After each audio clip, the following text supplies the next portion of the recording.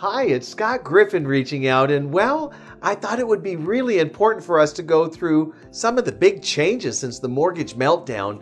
This is a 7-part series, and well, I can't wait to share it with you.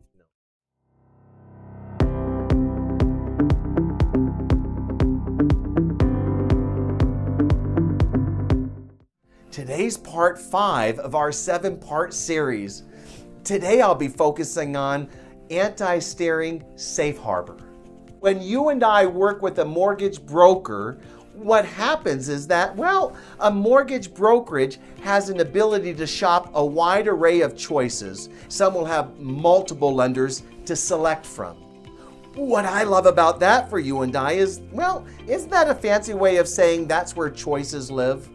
But within choices come responsibilities. And what I love is the anti-staring safe harbor law requiring the brokerage that delivers the mortgage to you and I as a consumer to give us a written guarantee in writing that the terms that lender provided us for the mortgage was the very best that they could access at the time when they locked in our terms.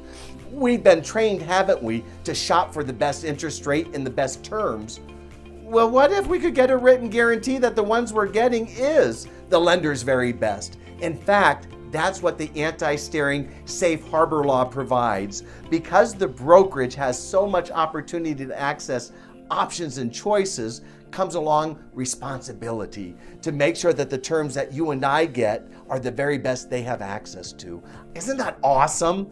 I love anybody trying to protect our best interests. In fact, I would suggest, what a great time for you to schedule an appointment.